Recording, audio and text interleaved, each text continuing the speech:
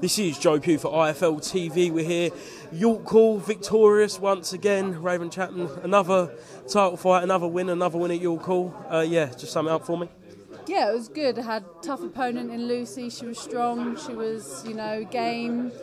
We knew she was going to be a little bit tricky the first couple of rounds, so it's just a case of sort of feeling it out, seeing where she goes, and after that, just start implementing the game plan and start breaking her down, and that's exactly what we did. I think Frank Warren's already put on his socials career best performance, but it seems like every time you do step up an opponent, it kind of unlocks a new level to your game.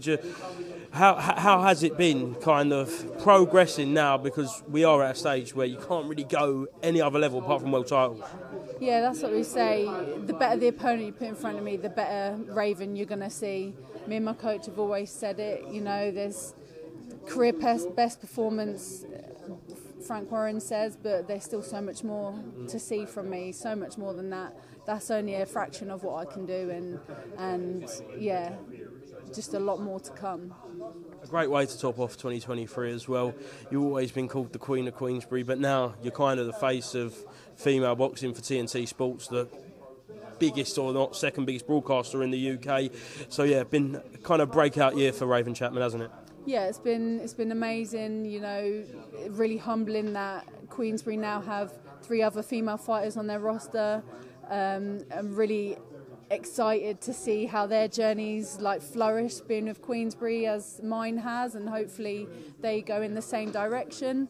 Just happy with the way things are, and now let's push for a bigger 2024. It seems as though you were the first, the Queen of Queensbury. Surely it's only right that you get a nod in Saudi first of all. Yeah, 100%. Why not? Why not be the first female world title fight out in Saudi on one of the biggest cards, of the year? Just get me that world title shot, and I'll show what I'm about. Do you believe you will fight Amanda Serrano for the world title next year? I believe if we can make it happen in Saudi, I think they'll take it. What are the other fights that kind of get your appetite going? We know the Skye Nicolson fight is always there. Is that one more for the UK, or would you go anywhere to fight Skye? Yeah, I'd go anywhere to fight Skye, and I'm sure Skye would go anywhere to fight me as well. If it's in the UK, we're both based in the UK, both have a fan base in the UK, but it's a big fight as well, so why not get it on a big card? We could get that out in Saudi, anything like that. Get the big fights, make them happen.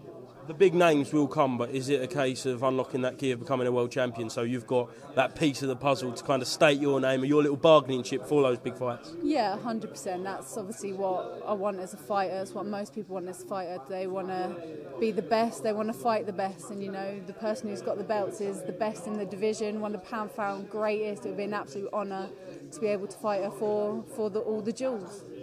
Excellent, Raven. Thank you very much for speaking to IFL TV. Congratulations on your win. Anything else you'd like to say? Maybe thank sponsors and the fans? Just a massive thank you to all my sponsors that have supported me, all the fans that came and supported, and obviously this fight was just for my cousin Frank, who sadly passed away after my last fight, and he came to pretty much all of my fights. That's why I got the blue and white in honour of Frank for this fight. Great way to finish that. Thank you very much, Raven, and have a good Christmas, and I'll see you next year. Thank you very much. See you next year.